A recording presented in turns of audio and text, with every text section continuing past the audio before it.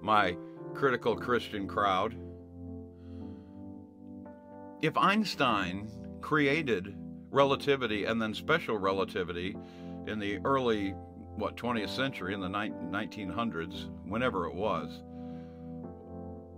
they had Newton's definition of gravity, which is an invisible force, before that.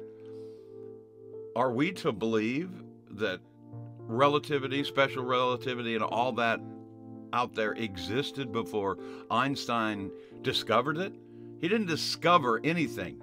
He created it on a blackboard, on a chalkboard. It is a mathematical equation. And once again, saints, say it with me, math describes, science explains. So it's just nonsense. It's just absolute nonsense.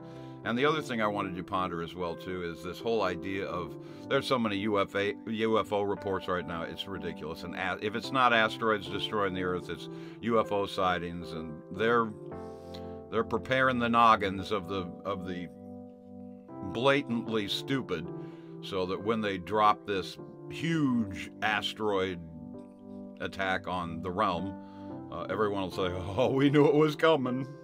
Or if the aliens invade, we knew that they'd seen them and the government knew. But here's my point, because once they do that, and the grand alien comes and is baptized by the Pope,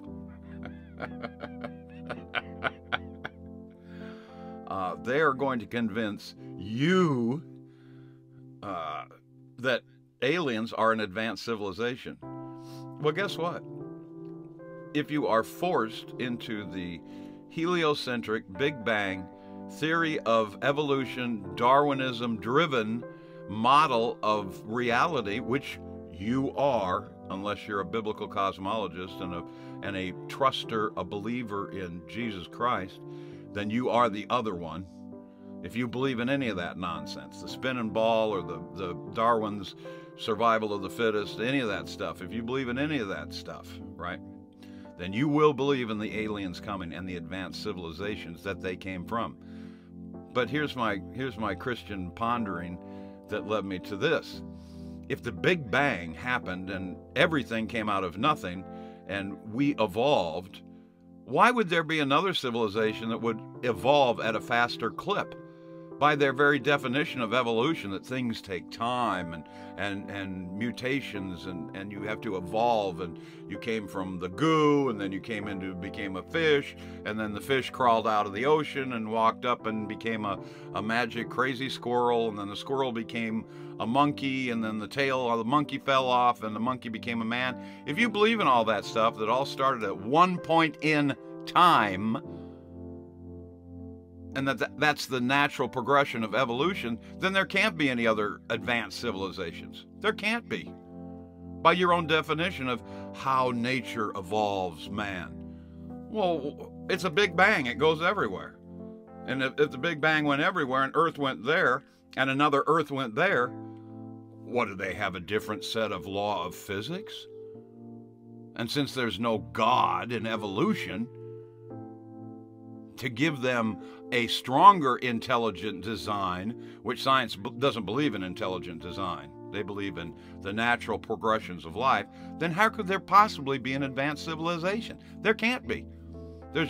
If you believe in evolution and other civilizations out in the great cosmos of the grand, ever-expanding, never-ending 10 to the negative 17 torr vacuum of nothingness, if you believe in that, then you also have to believe that the very best they could offer is another civilization just like us somewhere else. And by their own definitions, the closest star is billions and billions of light years away.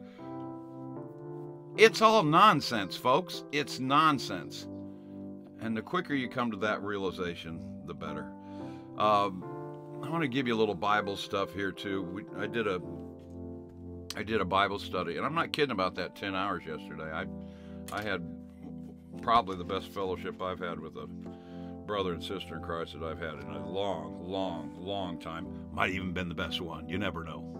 Anyway, but 1 Corinthians 5, the very last verse in that says, but them that are without God judgeth. Therefore, put away from among yourselves that wicked person. And that's one of these judgment verses, right? You know, the old bony finger that comes out, judge not, ye shall not be judged. Well, when I read that scripture passage right there, and it says, but them that are without God judgeth. So for your consideration, right? For your consideration, the person that comes to you and says, well, judge not, ye shall not be judged. Perhaps they are without God and they don't know what else to do other than to cherry pick something that they think works. So here's what you get when you get good fellowship. You get understanding, knowledge to understanding, understanding to wisdom, and it works out.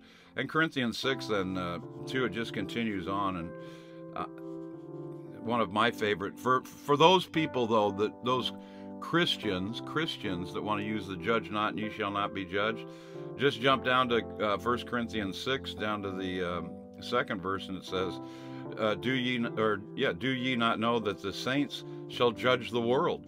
And that if the world shall be judged by you, are you unworthy to judge the smallest matters? Know ye not that we will judge, or we shall judge angels, and how much more things that pertain to this life? So here's another understanding that folks have got to get. Good, evil, right, wrong, spiritual battle between the two that's constantly going on, right? And people pretend Christians are not Christians.